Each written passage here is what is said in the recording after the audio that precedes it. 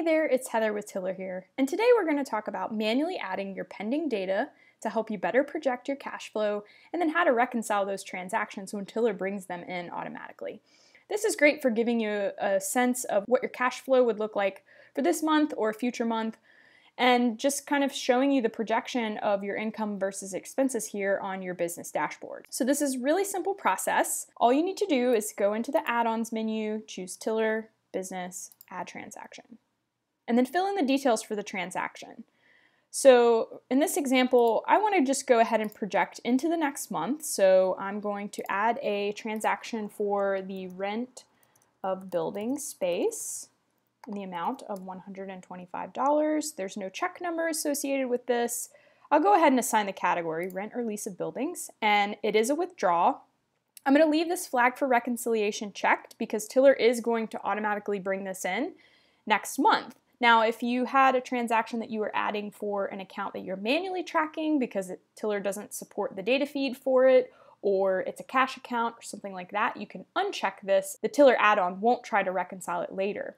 So you can add the single transaction, or you can go ahead and add another transaction or multiple transactions. So I'll go ahead and click Add Plus One because I want to project a little bit of income for the month of August as well.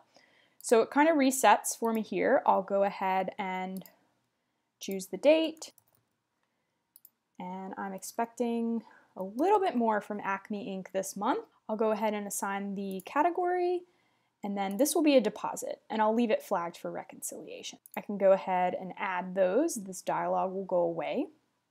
And then you'll start to see that this income versus expense chart on my dashboard here has updated. So then I can also use the custom date range here to help me see what my next month might look like. That's a little bit of projected cash flow for you here on the dashboard. If you want the Tiller add-on to help you remember to reconcile transactions as they come in automatically so that you don't double count things, and it just kind of helps you manage those transactions that are waiting to be reconciled, you can turn on the automatic reconcile trigger here from the Tiller Business and then reconcile auto trigger. It's now going to run automatically when you open your spreadsheet, and there are actually records to reconcile. The other thing to note is what the transactions look like on the transaction sheet that are waiting to be reconciled. They're highlighted in this yellow color, and this is just to remind you that they are waiting to be reconciled. You can always do this process manually by going into the add-ons menu, Tiller, Business, and then choose Reconcile Transaction. So if I do this now, it's going to let me know that there were no transactions found to be reconciled. So I'll just go ahead and cancel.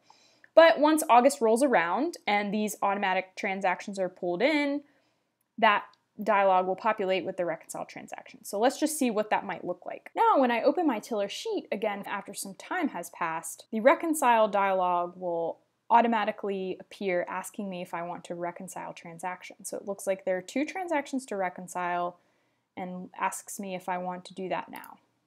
Can always do this manually from the menu later, but now it loads the reconcile dialog. So I'll see in the top the transactions that were flagged for reconciliation. So these were the manual ones that I added, and it does one at a time for the manual ones. You might have multiple matches down here in this bottom area, but I'll just select the match. So this is the payment from Acme.